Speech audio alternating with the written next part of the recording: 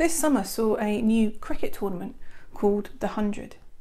The idea was that for many people, cricket can seem the most boring sport in the world. It goes on for days and days. You have no idea what is happening.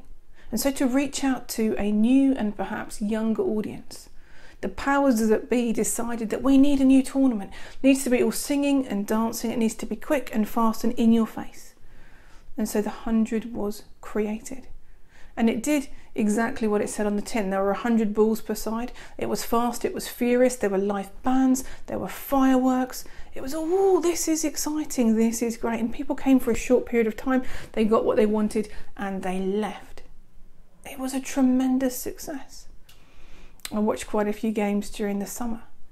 And reflecting on it, I'm a little bit sad because as I reflected upon it, it made me think about my faith and about Christianity.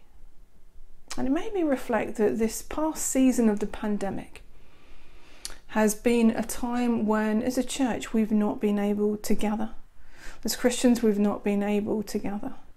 And so we've been separated and we've been isolated and we've had to go it alone far more often. And one of the things I think that has done for me and for others is that it has become easier for me just to look at my needs. And what is it that I need? What is it that I want? And I kind of feed myself in a it's all about me kind of faith. And as we're moving out of the pandemic, one of the things that I want to encourage myself with and all of us with is this idea that actually I'm not an island.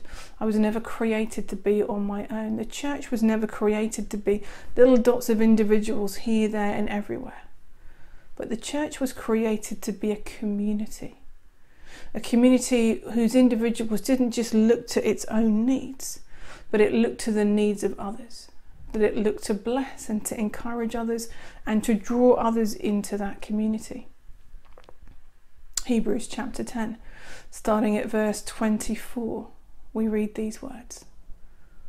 And let us consider how we may spur one another on towards love and good deeds, not giving up meeting together as some are in the habit of doing, but encouraging one another, and all the more as you see the day approaching. There is this encouragement for you and me to think about how can we spur one another on? How can we encourage one another? How can this not just be about me and what I want? So easily I fall into that trap. It's about, oh, my needs, and Jesus, you can do this for me and you can do that for me, and I need your help here and I need your guidance here. And that's been important in the midst of this pandemic for us to keep our eyes fixed upon Jesus. And there is an element of our faith where Jesus says, come as you are, come and bring these things to me. That's important and that is right. But actually there's far more to it than just me and my needs and it all being about me. And I want to encourage us in this new season to think about ways that we can spur one another on and encourage each other, that we can kind of reunite again as a community, that we can know that this isn't just about me, but this is just about you and me caring for you and me caring for them and me caring for the person that doesn't yet know Jesus. Two things I want to encourage us to do. The first picks up on what was said in Hebrews. Let us not give up meeting together. I know that coming back to church and meeting on a Sunday or meeting in our activities has been something that some of us have grasped and have gone back into and are loving. I know that for some of us there is fear, and I don't want to challenge you or to make you feel guilty at all. I think folks need to come back on a Sunday into our activities at the time and the pace that is right for them. But I suppose the people that I'm wanting to encourage to gather with us are maybe those that have got out of the habit of doing it. Maybe those that it isn't fear that is keeping you away. Maybe you filled that time with something else. Maybe you're not sure of the point in coming back to church. Oh, we're in masks, it's going to be boring.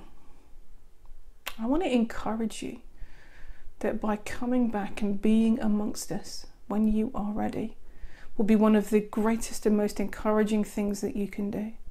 That as we gather to see others, that as we gather to hear others sing, to hear others pray, to know I am not alone, but there is a group of people that have my back, that we are praying together, that we are united together, that we are in this together.